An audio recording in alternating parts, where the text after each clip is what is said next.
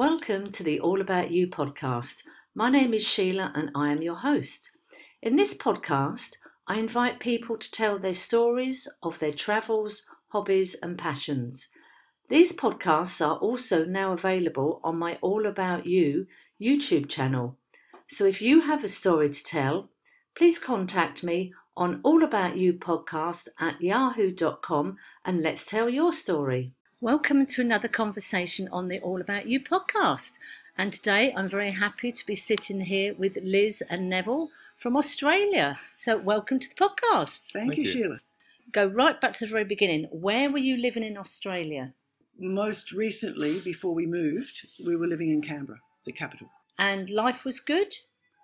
Yes, life was good, but we'd had a long-held dream of living in Europe. And we'd actually tried some years before, well, not tried, we'd looked into moving to the UK. It would have been possible, but extremely difficult. And then at one point, when I was living in Afghanistan, I had a Bulgarian housemate who had excellent contacts at the Bulgarian embassy, and we considered moving to Bulgaria. So was there any particular reason you wanted to leave Australia? Yes, we didn't like it there. We were both born in Australia and Okay. we'd lived in various parts, but I think we both had long held a dream of being somewhere else, experiencing something different to Australian culture. So when the opportunity arose, we were both keen to take it. We didn't have strong family ties. We were both born and grew up and spent a lot of our life in Adelaide. But I'd lived in Sydney for a number of years. We'd both moved to Canberra 10 years before we moved to Europe. And so both sets of parents were dead. I've got one grown-up son. We weren't very close to our siblings. So we didn't have the strong family ties. Yeah, we were accustomed to being well separated from our family. So being a bit further away wasn't great. Because that's the thing with Australia, it's not a 2-hour flight on EasyJet, is it? I mean, it's a long journey if you need to get back, and I think that's often why particularly a lot of people in the UK favour Spain, because it is a 2-hour journey. Yeah. Well, it's easy access back to England. Australia is a very long way away, and internal flights are expensive. So it's even if you do want to fly back to Adelaide from Canberra, it's a 2.5-3 hour flight, and it costs a lot of money. So what was the reason you picked the UK as your first choice? I suppose, part of the Commonwealth. And the tradition of connection between Australia and the UK. Language. We had travelled to the UK on holiday and we loved it. We still do like it very, very much. But I think all sorts of reasons we wouldn't have been happy there. The weather, probably predominant. So you looked at the UK, you looked at Bulgaria, and now you're in Spain. So how did the Spain thing come about? It's her fault. Okay. Over to you then, Liz. I basically conned my way onto a field trip to the north of Afghanistan with the project I was working on. And because I didn't really have a role on that trip other than being a sticky beak, I spent a lot of time with the close protection officer. And he and I chatted about a number of things. Very nice man. He and his wife live in a village near Seville, called Marchena. And we were chatting about our desire to live in Europe, and he said, a bit of a throwaway line, really. Why don't you try Spain? They'll take anyone, even Australians. And so I can remember it was summer and it was 50 degrees during the day. It was, even for an Australian, it was so hot. It was ridiculous. And I remember I was staying in this grotty, horrible guest house. And I can remember that night sitting there in my underwear with the air conditioner pelting as strongly as it could. And I Skyped Neville and said, do you fancy moving to Spain? Yeah, I'll be in. Yeah. So he looked up you take over now. Yeah, I looked up the embassy and went to visit the embassy to find out what the requirements were and what the possibilities were. And I went into the embassy and was talking to the woman there. And I said, how many people have applied to migrate from Australia to Spain? She said, none. She said, just a minute, I'll go and have a look. And she rang Sydney and she came back and she said, there was one and he was successful. So she was very pleased and 100% success rate, so it wasn't going to be a problem. 100% success rate on one person. One person. A helicopter pilot. A helicopter pilot. Really? So something lots of really lots of useful. similarities between us. So What was the transition like? Once you sort of told your family and friends you were going, were they supportive? What are you thinking? And Some were very supportive and understanding. Quite a few friends sort of thought, it's wonderful that you're living your dream. Quite a few also thought, these people are crazy. Australia's the best place in the world. Why on earth would you want to leave? And certainly my brother. And people with any sort of significant, unusual decision, which it was for them, people are very keen on giving you unsolicited opinion. The what ifs came out. Yeah. Well, what if you don't like it?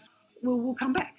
Functional adults, we can rationalise this. You if can we don't work it round and it, yeah. yes, it will cost us a lot of money to go and know it was a mistake and to come back, but it's only money. So that's an interesting point, Liz. Do you think it's because people are thinking, oh my God, I would really love to do that.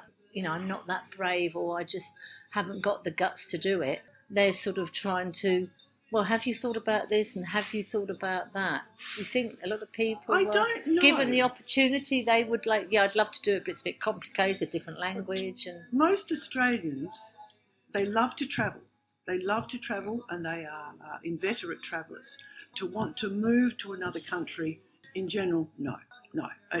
Australia is the best country in the world, and why doesn't the rest of the world know that? And fortunately, we have strong immigration laws which stops the rest of the world from coming and ruining it for us. That's always one thing Yes. that has intrigued me about Australia, because Australia is very much, these are the skills we need. If Yes. you match the criteria, then we would love to have you. So they've really thought, okay, we're only going to let the people in we Yeah. really need. I know at one time it was dentists, it was midwives, that Oh, type yeah. of thing, people for the construction industry. It was on a point system. So rather than just any Tom, Dick and Harry coming in, you actually had to benefit the country, Yes. and in return you had a good lifestyle, you earned good money.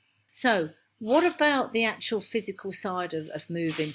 The packing, the organising, the form filling. I mean, how did that all go? Well- Right, Liz is handing over to Neville. The reason she's handing over to Neville is because she was in Afghanistan, so she left it all to me. Right, okay, so naturally it became your department, your project.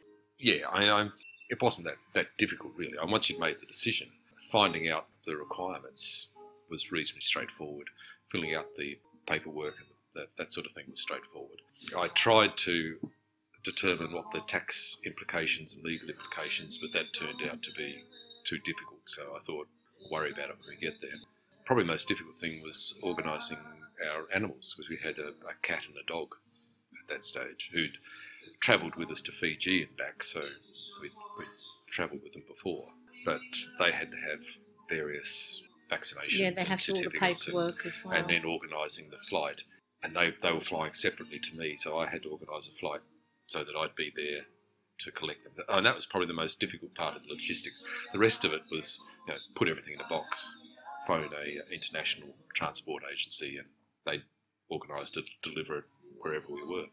So that was reasonably straightforward. Yeah, the animals were the most difficult part. And at any part when you're physically dealing with the logistics and the packing and the form filling, was there at any point where you just sort of thought, are we actually doing the right thing? Was there any element of doubt at all? Or you were just, once you've made that decision, right, let's just do it? Not from my perspective. I look back now and think it was such a massive leap of faith. Well, I think fortunately when we were doing it, there weren't the social media pages to ask advice. So if we were trying to do it now, there are so many social media pages which say you have to do this and you need that and you can't do these sorts of things. And there would have been so many impediments put in the way that we probably would have said, it's all too hard, we won't bother.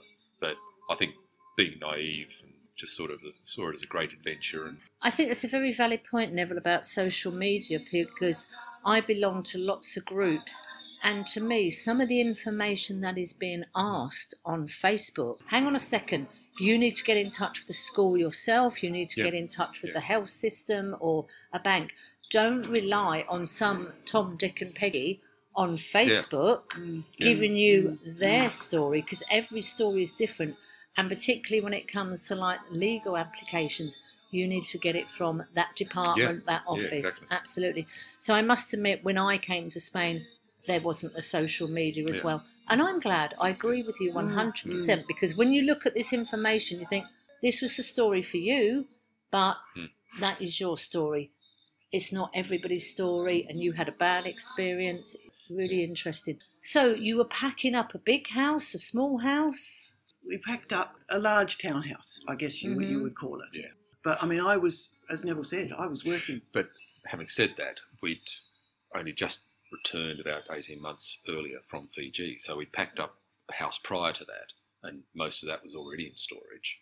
We'd been in Fiji, we came back, and we still probably hadn't really fully unpacked from that trip. So there was less junk and stuff to get rid of.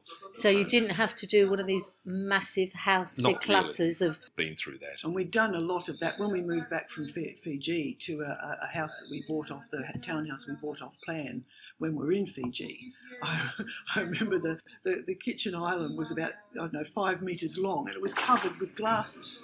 And, I mean, we'd done all that sort of chucking out, and then before you gave away some rugs and some... Yeah, we gave away a lot of before furniture we went to and Fiji. things. Yeah. So let's talk about you coming to Spain. What was one of the first sort of, oh my God, culture shocks of living in Spain? I mean, had you been learning Spanish before you came? No, neither of us had been to Spain. Liz had been there when she was 21. But okay, so you had no experience. I'd never been to Spain. Okay. The only Spanish we spoke was from the movies like that you picked up Arnie. Arnold Schwarzenegger, that was about it. So. Well, we had to come here to apply for the residency, which had to be applied for in Australia. We had to come here and set things up. Yeah, part of the requirements for obtaining a visa was that we had a place to live. Fortunately, we'd sort of organised a trip to England that Christmas, so we sort of changed plans slightly, came to Spain and organised, even though it was probably illegal because we didn't have an NIE and that sort of thing, but we had an accommodating real estate person who helped us obtain a rental property. So we had an address which was critical to obtaining a visa. So what were some of the culture shocks you had when you came to Spain? Well, don't forget, I'd been in Afghanistan, so that was more of a culture shock than coming to a civilised European country. We were in Seville for 2 weeks to do all that. I mean, it wasn't just the rental. There was other health insurance we had to get. And, of course, being Christmas, New Year, and not having any language skills, it took longer than it otherwise might have. I don't recall any... I mean, the biggest shock, I suppose, has been the bureaucracy. They're masters, absolute masters of bureaucracy. But initially, not having any language skills, just trying to survive and obtain things like finishing the visa process and that sort of thing. Without any language skills, it was I mean, I think difficult. Particularly for people moving from Europe like myself, it wasn't that difficult. No. If you're moving from the States, Canada, or anywhere out of Europe, it's a huge difference now. Yeah. And even after Brexit, now for the Brits, it's a lot of hoop jumping and red tape. But I think one of the things in Spain, is getting a list of all the paperwork you need. That's the first hurdle. The second one is presenting it, getting the appointment, presenting it at your local town hall is the next problem. And then, trust me, there'll always be one vital bit of paper that wasn't on the list, yet they need. Yes. Once you've got all that paperwork, it is purely a rubber stamp at your local town hall, and you are in, basically. But it's getting that list, then getting, and the paperwork's got to be within 3 months of today's date. Yeah, that creates all sorts of problems for us because we need birth certificates and marriage certificates and that sort of thing. So we can order them online, but then they take several weeks to arrive from Australia. On pigeon post, Then we have to send it to Madrid to be apostilled and then bring it back and have it translated. So once you finish that process, there's not a lot left of the 3 months to lodge your paperwork. I mean, one thing about Spain, though, everything is very, very local. Your local town hall, which 9 times out of 10 is within walking distance. For us, when we were in Puente, there wasn't any local to obtain our visas. Right. I had to go, initially I had to go to Seville for the first one. After that, I had to go down to Malaga, to the Oficina de Extranjeros there. And that was a trauma because they only saw 50 people a day. So you had to get there hours before they opened. So I would go down at 3 o'clock in the morning, 2 o'clock in the morning. So I was in the first 50 in the queue because the queue Yeah. Horrendously Yeah. long. Yeah, I must admit that is a very Spanish thing, isn't it? Everybody just queues up, and whoever's at the front of the queue and gets those 20 days appointments, you're in. So let's talk about then, you're living in Spain, you've been here for a little while. Is there anything you miss from Australia? Apart from a few people, the only thing I do slightly miss, but it's not a big deal, is variety of food that you can get in the restaurants and in the supermarkets. But I mean, we love Thai food, Indian food. I mean, you can get Mexican, Thai, Indian, Italian, Greek in any city or suburb of any city. You can get all of that. And takeaway. And takeaway, home delivery. Oh. Are you a big home delivery fan? Well, no, but it's nice to do it occasionally. Right. And being in a small village, there's no such thing. And if we may be able to organise a pizza, but they don't start cooking the pizza until 9 o'clock. So that was perhaps a little difficult to get used to. Yeah. But apart from that, no, absolutely nothing. Yeah. Unfortunately, I'm a reasonably good cook, so I can cook anything we want. The trouble is getting the ingredients, specific ingredients to get it. And they're usually odd things like mixed peel. I can't find mixed peel. Real currants, the English style of currants are just impossible to get in Spain. That is also interesting, because it's not until you want to do, make something for Christmas or something for Easter, and you just can't. You think, okay, well, what can I substitute for this? So that's very true. Well, I make hot cross buns. I've taken to making my own mixed peel to make hot cross buns. So let's talk about meal times, because Australia, you do eat quite early in the day, sort of your lunch and dinner. It's probably similar to the UK. Similar to the UK. We still have more Australian meal times. I mean, we have lunch at home at 12:30. We have dinner at 7, 6:30, 7 o'clock, depending on whether it's winter. Neville's in charge of the cooking, so we do eat very much differently at different times to the Spanish. Yeah, because I think that's a very large learning curve for British people, is how late the Spanish eat. Yeah. I mean, lunch is at 2 o'clock. Dinner could be anywhere from 9:30, 10 o'clock. You wouldn't even think of going to a restaurant until 9. No. And then the chef probably won't turn up to at least 9:30, and then he starts turning on his ovens and things. So, that's a huge part of it. Let's talk about some of the pros of living here. What some of the things you think, oh, my God, this is just so good. Siesta, Neville? Is a siesta a good idea? It's not something I've really taken part in, but it's somewhat frustrating occasionally, because, I'm used to being able to go out in the afternoon and do shopping and go to the ferreteria and that sort of thing. In Australia, here, it'll be closed. But it's just a matter of adjusting when you go out to buy things. And Sunday trading doesn't really exist here other than bars and restaurants. I mean, one of the positives is their respect for age. In Australia and UK, once you pass sort of middle age, you become invisible. But here, you're treated with so much respect.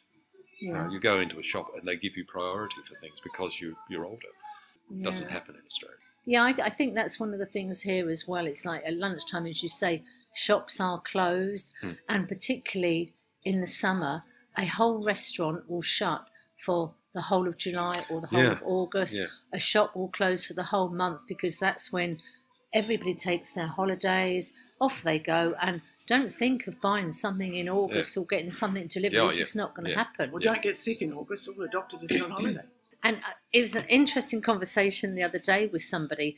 You can go to the bank, you can go to the doctors, your appointment says 10 o'clock, you get there 5 to 10, sitting there. All the doctors troop out in their white coats, their stethoscopes, and they're going to have their breakfast. Yeah. And the same in the bank. And you just sit there for half an hour and they come back, right, okay, if you'd like to come in. Yeah. In England, that would never happen. And I think in a lot of countries, but here it's like, that's totally normal. The doctor's got to go and have his coffee with his brandy. The general population are just very accepting of it. Yeah. It's a bit like driving into some of the, villages, but also some of the slightly larger cities, like going to Kera. You drive in and someone will stop in the middle of the road to have a conversation with the person on the footpath. And people just pull up and wait behind them. I think one of the things here is time just works on a completely different span to everywhere else. Yeah. You go into a shop and you'll often find butchers, delicatessens. There are chairs because accepted. You're going to sit and have a chat because you've bumped into your neighbour in the shop, and that's accepted. Everything is a social outing. It's not going to do one thing. It's going out to meet people and have a chat. You stand in the supermarket at the checkout and wait for people to have a chat. And I do think once you get outside the main cities, there's tiny little shops, and it's a bit like going back probably sort of 50 years in the UK. That's what struck me when we arrived. Coming here was like as Australia was when we were children. It has that sort of family feel, sort of freedom of the children running around the streets, and everybody looking out for everybody else, which has disappeared from Australian society. Yeah. I mean, I think I've learnt living here why they say the Mediterranean diet is the best, because, okay, we look at the healthy food, they start with a plate of salad, and then they eat a lot of fish and vegetables, but they take time to go for a coffee, like the doctor's going out for half an hour. It's accepted in a lot of offices. They close at lunchtime. In theory, you go home and you'll have a lunch and you'll have a siesta and you come back to start again at 5:30. So the country is really geared up for time for eating, time for having a coffee, time for having a rest. And as you say, Liz, on a Sunday, family time, you're not in the latest, big department store or retail park. A lot of differences between particularly the UK and, as you say, from Australia. Do you think Spain will be your home? Oh, absolutely. Well, I've taken out Spanish citizenship, so you really have put your nail on the wall. Well, our original decision, because we brought our dog and cat with us, our original decision was to stay until they passed away, because we wouldn't want to put them through the trip of taking them back, and that took about 5 years. But by then we decided this is where we wanted to stay. There's never been any doubt. We accepted the biggest risk was if one of us liked it here and the other didn't, and felt strongly enough that a compromise couldn't be reached. But that hasn't happened. It probably wasn't very likely to happen. We've never disagreed on anything significant in a number of years. Neville was very happy to retire, and I was very happy to keep working. And that's not always the case with every couple. I'm well aware of that, but I was very happy working until fairly recently, and I probably still would be, but the pandemic has put a stop to that. And you're very happy spending a lot of time on your own. Yeah. And because we've been together quite a long time and we're very established before I started working internationally and we started spending a lot of time apart, we didn't face the challenges. We were very secure in the relationship. There was trust on both sides, and we both have loved it here. Absolutely. It's the best thing that we've ever done, without question. That's my opinion anyway. Oh, yeah. So, Neville, do you want to have the last word? I'm looking forward to the end of the pandemic, where we can start travelling around. And that was another reason that we came. Travelling from Australia, it just takes so long. We look forward to the idea of being able to go for a weekend of Amsterdam and travel around Europe. I love living in Europe. I think I was meant to live in Europe. I really do. Brilliant. So, Neville, final word then, or you can leave it to Liz? No, that's fine. Well, Liz and Neville, thank you so much for sharing your experience on the All About You podcast. Right.